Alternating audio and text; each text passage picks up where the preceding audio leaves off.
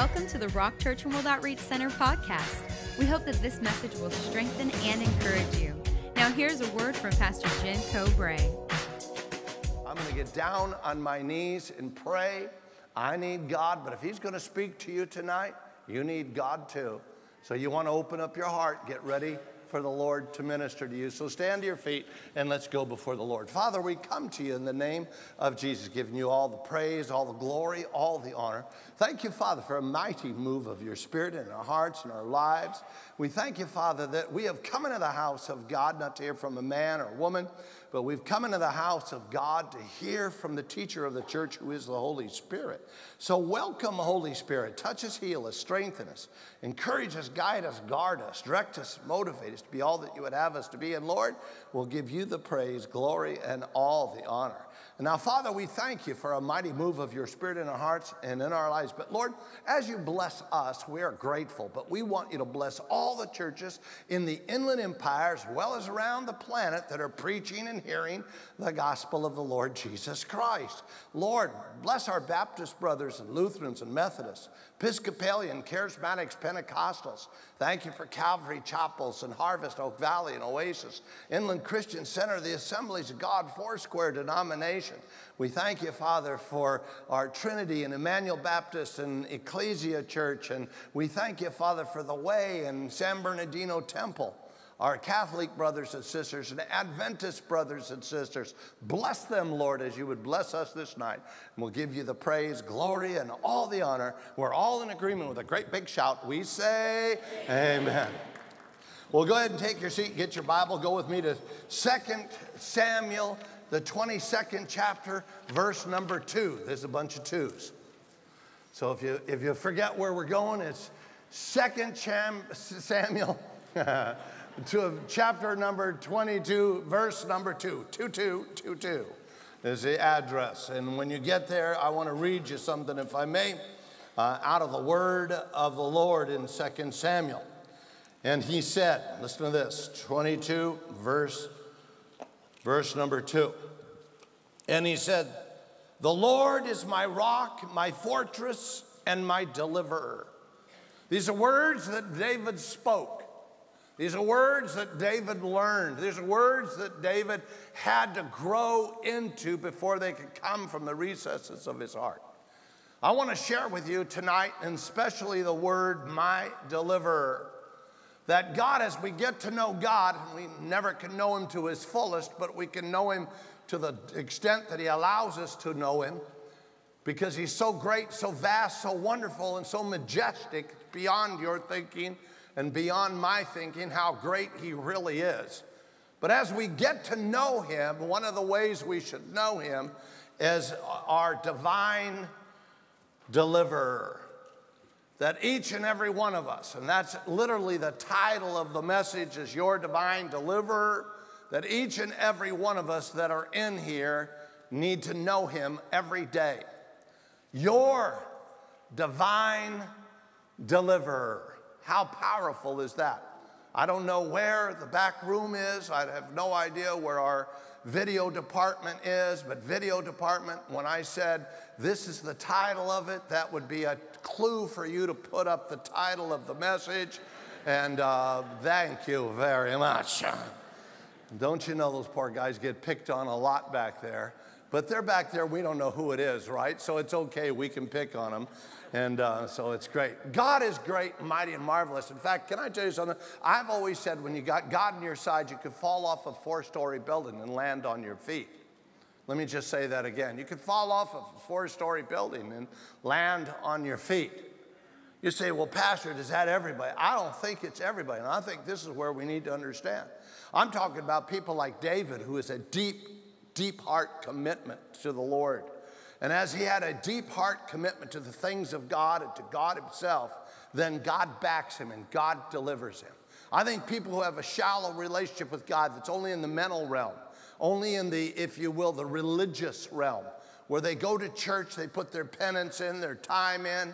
They have an occasional thought, occasional prayer that they throw up. I say it every time we're together. You know, they're not against God, but they're not wholehearted for God. Then I wonder at that particular time, it's only the mercies of God that come and not really his delivering power that God wants to do.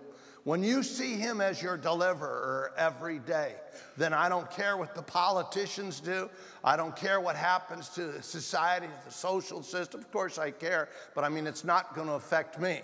I don't care what the economic systems are like in the planet. It's not going to affect me because my God's my deliverer. Doesn't matter who's threatening, who isn't threatening, who's saying what things that are untrue or saying things that are true. There have always been times of trouble since the fall of Adam and Eve. We live in a troubled world without the presence of God. There will always be a troubled world that you and I live in. Jesus said, be of good cheer, for I have overcome the world. And guess what? And I tell you this, it's good news to know that God is already in control of a world that's lost and dying and failing. He is, let me say this to you, our deliverer. Tonight, obviously, there's a lot of you in this room that need to know when you walk out those doors that God hadn't forgotten you. He is your deliverer. You may be facing problems, trials, tribulations, evil temptations. Life may have dealt you the wrong, if you will, cards, or you have the wrong situation working in your life, but God is your deliverer. If you know that, then you can boldly approach the throne of grace, and that's what a lot of times we're learning, if you will, on the weekends, that God is your deliverer. Like David finally gets to the place after running all of these years, running from his enemy, running from people that are tearing him down and want to kill him. I don't know about you, you may have financial problems, you may have physical problems, but there's not a lot of people that are hunting you, wanting to kill you.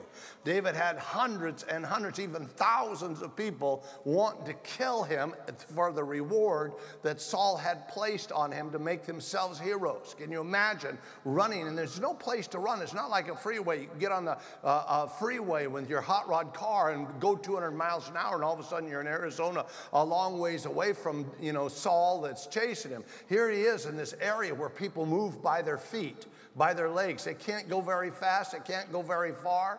And everybody knows everybody, and he's running for his life. Only the deliverer could possibly save him from the situations that he was facing. Tonight, only the deliverer can save you from the situations that some of you are facing in here. And God wants you to know that. He delivers us. There's 4 areas in Scripture I want to share with you that he delivers us, and there's many that he delivers. Probably delivers us from 40 or 50 different areas, but I don't want to give you 40 or 50 tonight. I want you to concentrate on these 4 quick areas of deliverance. Is that okay? Listen closely, and everything starts with he delivers us. He delivers us, number 1, from physical limitations. We don't oftentimes think of that. I don't care where you're at. I don't care who you are. I don't care what physical restrictions you have. Let me just make that statement again. I don't care where you're at. I don't care who you are. And I don't care what your physical restrictions are. God delivers you from physical limitations. Why?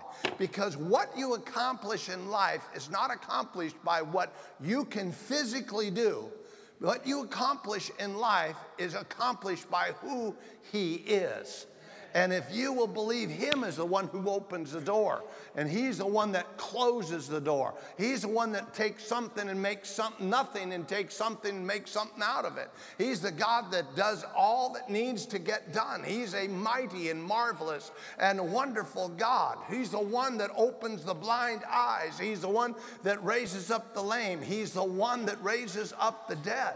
He's the one that puts the sun in its right distance and holds the moon in its right axis. He's God Almighty. He's the deliverer. It's not, your future cannot be based on what you can do. Your future has got to be based on what He can do. And when you get a hold of that, it makes all the difference in the world.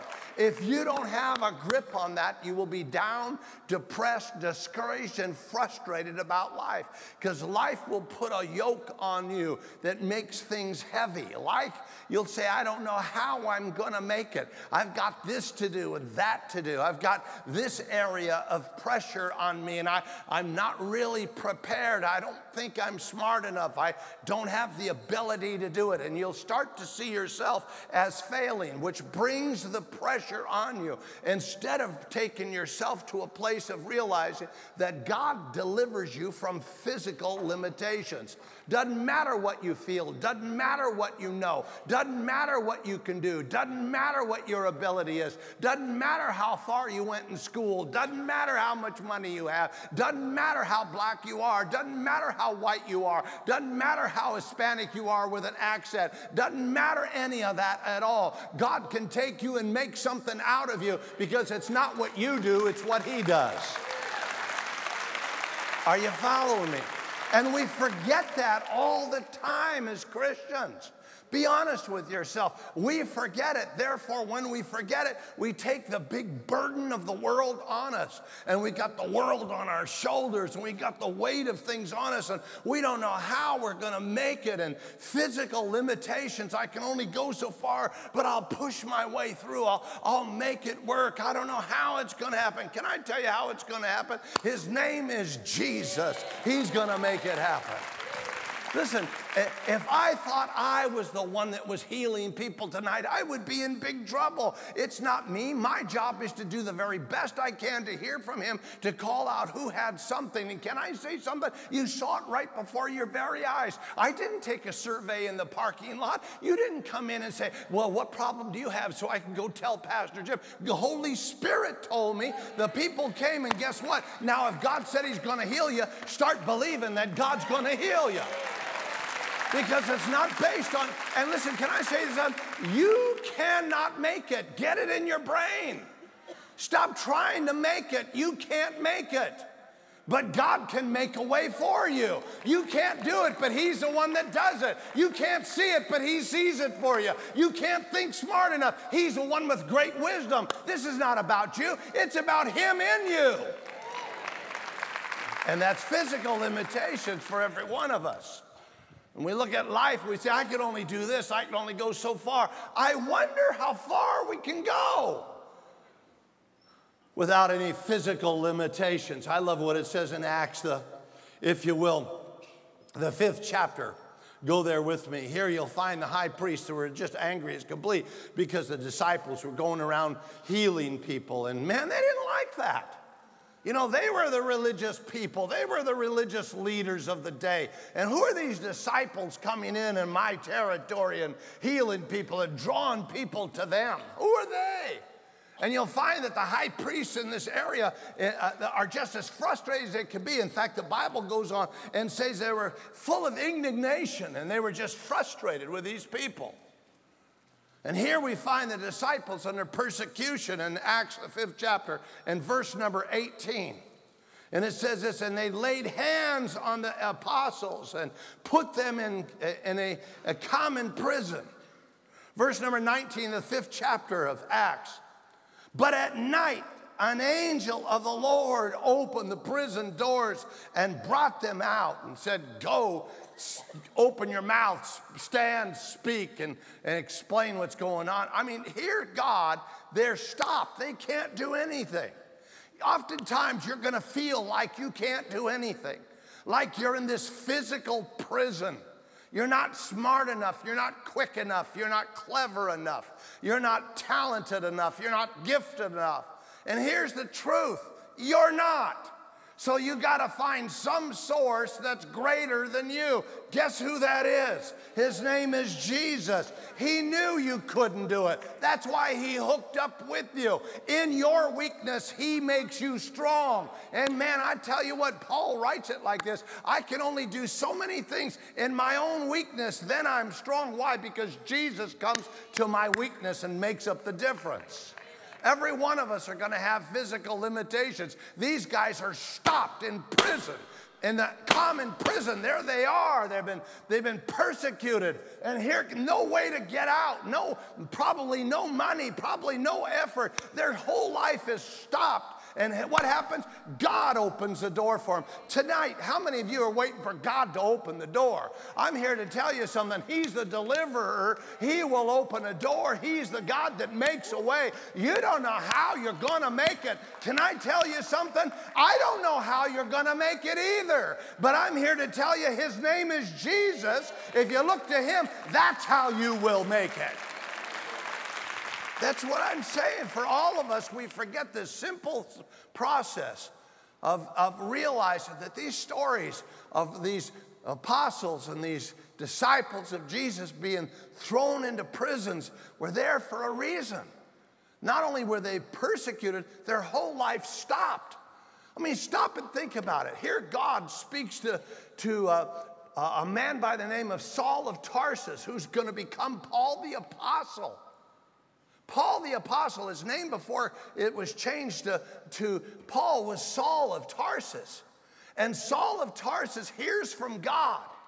And God gives him a time period called the dispensation of grace. In other words, I want you to preach my grace to the planet. I want you to tell people about Jesus. I want you to tell the whole planet about Jesus. Then God takes him and has him thrown into prison. And most of his ministry is from a prison cell. What you're reading tonight, oftentimes 60% of the New Testament was written from a prison cell, my friends. I mean, how would you like to have an assignment from God? I want you to preach to the world. But here's what I'm going to do. I'm going to throw you in an inner prison. Can you imagine what the prisons were like? They didn't have gymnasiums. There's nobody buffing up. Man, they didn't have food calls, you know, where everybody gets a sound meal. They didn't have dentists fixing their teeth. They didn't have people cutting their hair. Come on, man. Everybody went to the bathroom in one spot in the corner. And then the rats came and you fought them as well as you fought the people that were crazy in there. And from a cell like that with no mercy involved, here is God moving through a man. To this day, his writings are read by more people than any other piece of literature on the planet. That's God. Physical limitations. You can't do it, but God in you, he can. And you got to put your trust in the deliverer. Somebody ought to give me a great big amen. Listen, I got to go fast because, in other words, I could just do this all night long. We're talking about your divine deliverer, and he delivers us is what we're talking about. Number one, he delivers us from physical limitation. But number two, I love this. He delivers us for righteousness' sake. Now, unless you're called to be a martyr, and you will know it if you are, because you will want to continue to go forward under persecution. But I want you to know I am not called to be a martyr. I am not called to go to some country and starve and get beaten up, thrown in prison. I told God, I said, God, I want to serve you in the United States, someplace where there's a steakhouse in Disneyland. You know what I'm talking about, some of you?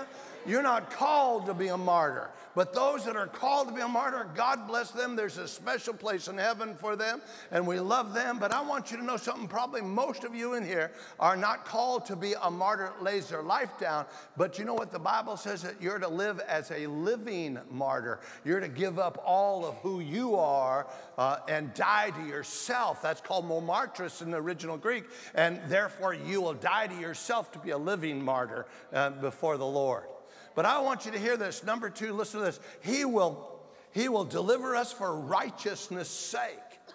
In other words, when you do what God wants you to do, and it's an outstanding do. let me try to say that again. If you do what you do, and it's an outstanding do, in other words, you did the do right. and you find yourself in a place where you catch the attention of God, God will deliver you. Let me show you that in the scripture, if I may. So sometimes we wonder, what's the benefit of living right with God? The living right with God, he's a deliverer for those that have a heart to live life for him. Is anybody listening? You're in Acts anyway. Go with me to Acts in the 16th chapter. And let's take a look at Acts, the 16th chapter, starting in verse number 22. I'm going to read a couple of verses here, so I want you to follow me.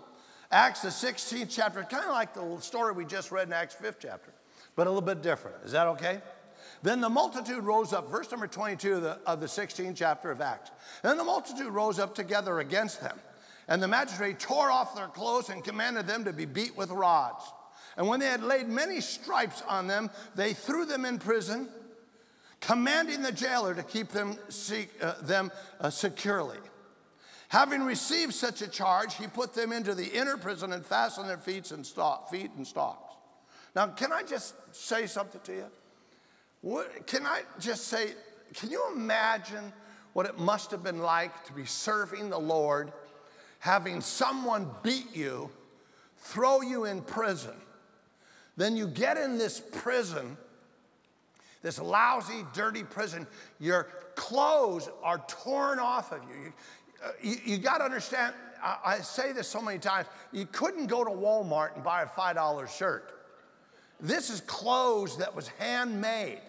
It cost them a year's salary for what they wore. They had one outfit. They washed it in the rivers. As they crossed through the rivers, put them on the other side wet and moved on in their life.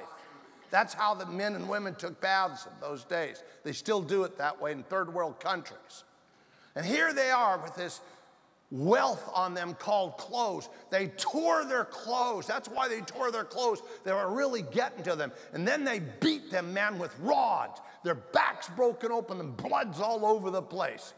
I would have given up right then, to be honest with you. I'd have told God, forget it, God. I hate this. This is the lousiest ministry in the whole world. I hate this kind of a ministry. Give it to somebody else. And no, but these guys are unbelievable.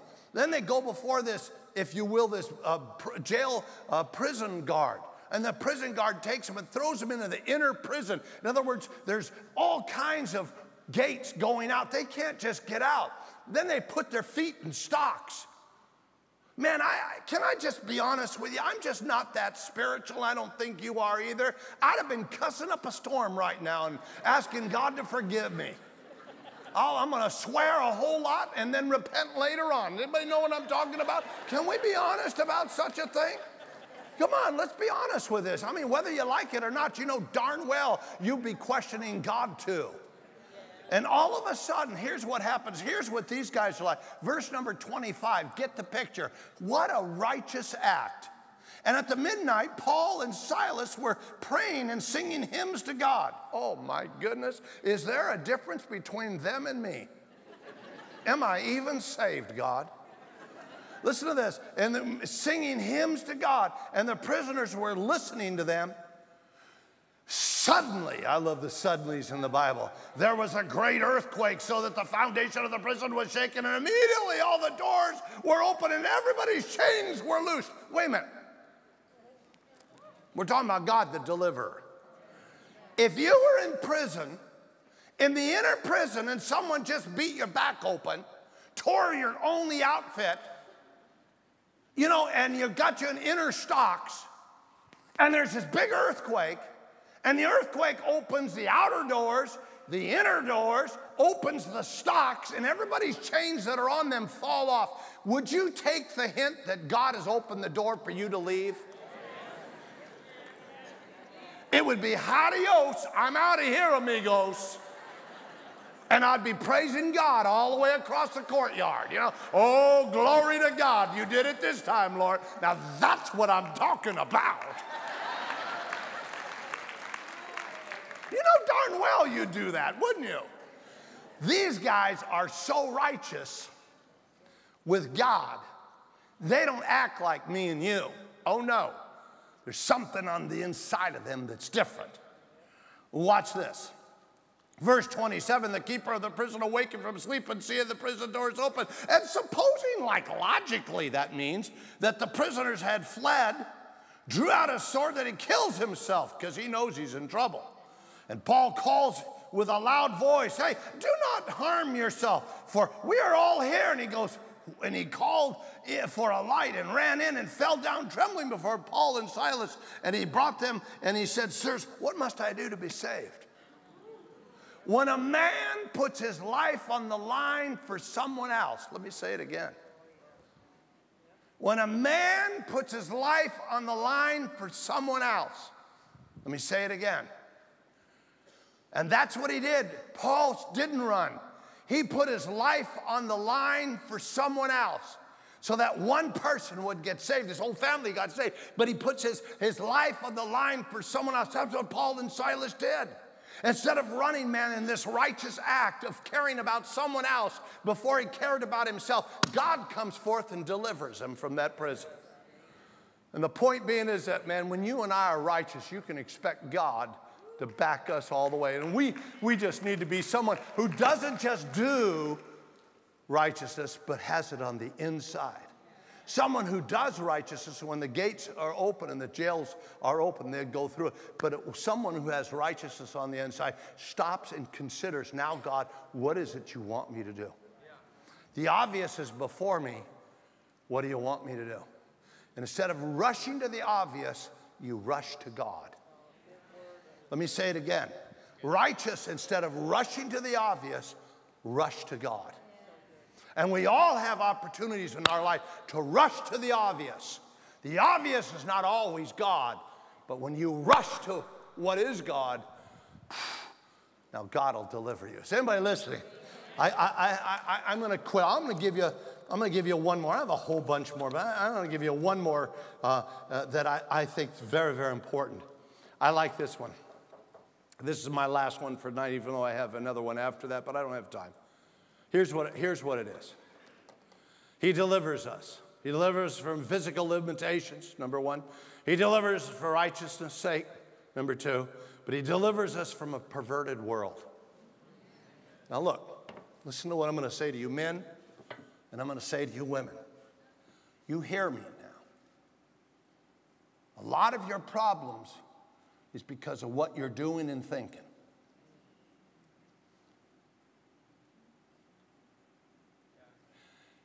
And where your mind goes is where you will eventually go. Are you following me? And we live in this perverted world. The internet can show you anything at all times and anywhere, and it seems like it's just you and by yourself, when in fact the Holy Spirit is there with you. Listen to me. Listen to me. And you can go to church all you want, but you will never get delivered from the perversions that you're involved in until you make up your mind and determine in your heart that you will not have a portion of the king's meat. Which means that you decide not to do that. And you come along and you make a decision. There's not a person in this room, if you're human, that you didn't come to a place in your walk where you didn't say to yourself, I'm not going there. You can feel the Spirit pulling you. You can feel something tugging you. You can feel the perversion coming at you. It's almost like some kind of a supernatural ore that comes along and powers you to do something. And before you know it, you're involved in it. And then afterwards, you hate your guts and you know it. You hate yourself for it. You can get delivered from the perverted world. You've got to learn how to cast down imaginations. Determine in your heart you're not going to do it. And draw upon the power of the Holy Spirit that'll help you to stop. If you don't, you're going to be meat for the devil. And somebody needs to love you enough to tell you. There's this nephew, if you will, of Abraham by the name of Lot and his wife. They choose to go to a land, we know it as the Valley of Sodom and Gomorrah. In Sodom and Gomorrah, it was a fertile land. It looked good, prospered in the land. His sheep were fed well. He chose it himself. But the area was filled with perversion. I'm talking about, you think sexual perversion now is bad in America? I'm talking about sexual perversions in those days that are just as disgusting, if more so, and more blatant than they are now. More blatant than they are now. Just as wrong to God. We have a whole society growing up right now that doesn't even believe that things like that are nothing but normal. It's not normal, and somebody needs to love you enough and help you out of Sodom and Gomorrah so you don't get annihilated.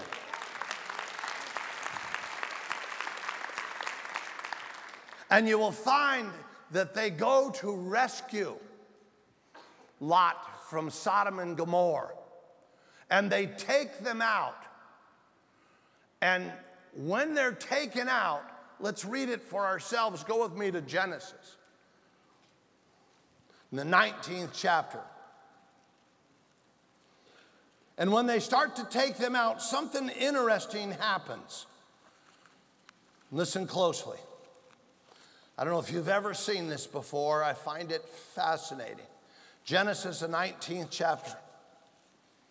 I have for you on verse 16, but I'll go back to verse 15 and then I'll put up on the overhead verse 16. When the morning dawned, the angels urged Lot to hurry, saying, "Arise, take your wife and your 2 daughters who are here, lest you be consumed by the punishment of this city." In other words, here's the angels of God telling him, come on, man, pick it up. Let's go. If you don't get out now, you're going to be annihilated. I don't know who I'm talking to, but I'm like a trumpet to you right now. If you don't get out now, you're going to fail. And verse number 16, and while he lingered. Did you know that sin has its pleasure for a season? It feels good. It looks good.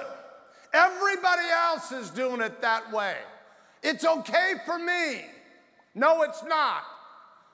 And while you're lingering there, there's a consuming fire coming to those that are in that spot, and you need to get out of that spot. And somebody needs to love you enough to tell you. And while he lingered, the men took a hold of his hand and his wife's hand. Here is these men of God grabbing a hold of his hand and pulling him out. And I want you to know something. For every one of us in here, the one who will help you and grab a hold of your hand and pull you out, his name is Jesus. Because sometimes we don't want to get out, but we know we should. We don't know how we're going to make it. We don't know if we can really fulfill it. We don't know if we can accomplish it. We don't know if we can stop it. We don't know how it's going to work. We don't know what to do, and we need help. And the one who's the helper, his name is Jesus. Now notice what it says. It grabs a hold of their hands, the 2 daughters, and the Lord be merciful to him. And they brought him out to set him outside of the city, and then the annihilation took place. But notice how he lingered in his sexual perverted place. Some of you may not be sexually perversion. It may just be a lack of relationship with God. Some of you may not have a home, may not have a place, may not have a feeling, may not have a real relationship with a King of glory. And you need to get out of that complacent spot. You need to stop lingering around in your sin and stop lingering around because you're not doing what you need to do. And you know you need to. And tonight the Spirit of God is speaking to you, saying you need to come out of Sodom and you need to come out and be free. And God wants to touch you. He'll deliver you, set you right, and bless you. But you gotta wanna come out. What would Lot and his wife and his 2 daughters said if they said, no, we're not going with you? Forget it, tomorrow maybe, not tonight. Not gonna go, we'll do it next week. Tonight is your night of deliverance. Let me say it again. Tonight is your night of deliverance. And you know that you've been messing with God. You know you've been compromised with God. You know what you should be doing. You have a heart. You know with your mind that you need to get out of where you're at, and you need to get free, and you need to go with God, and you need to get washed by His blood, and you need to know you're a child of God, and you need to know the Holy Spirit's living on the inside of you. Tonight is your night.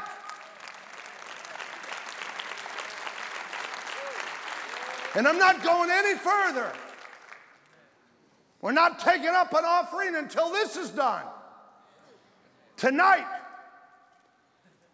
I'm speaking to you, whoever you are, and there's a lot of you. You need to get right with God because you're about ready to be annihilated. And tonight, someone's helping you, reaching out, grabbing your hand to pull you forward, and that's the Holy Spirit. And you need to get out of your seat. No clapping, no movement. Only those that know I'm talking to you right now. You need to stand now. I said you need to stand now.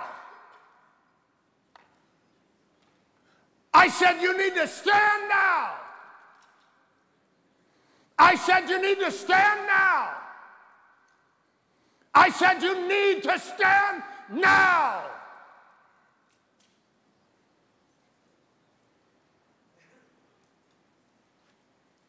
Now. Not later, not tomorrow, not next week. You're going to miss it. Tonight, now, is your night of salvation. Now get your stuff and get up here. Get your stuff and get up here. Get your stuff and get up here. And anybody that knows he needs to get right with God, get up here right now. You come now.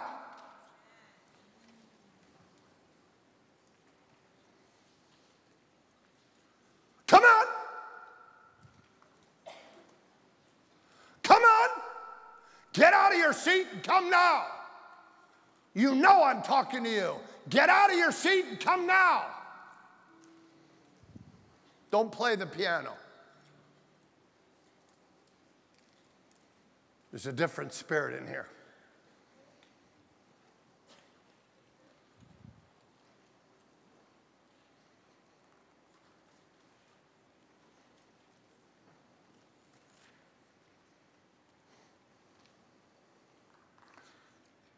Tonight is your night of repentance. Tonight, God's going to wash you clean. Tonight, the slate is wiped out. Tonight, forever, you belong to Him. Tonight is your night. David, get up here. What are you doing back there? Here's what I want you to do. I want you to follow him that's waving at you right over there. To that side of the sanctuary, he'll take you right over there, pray with you tonight, and then he'll let you come right back in the church service. Listen to me.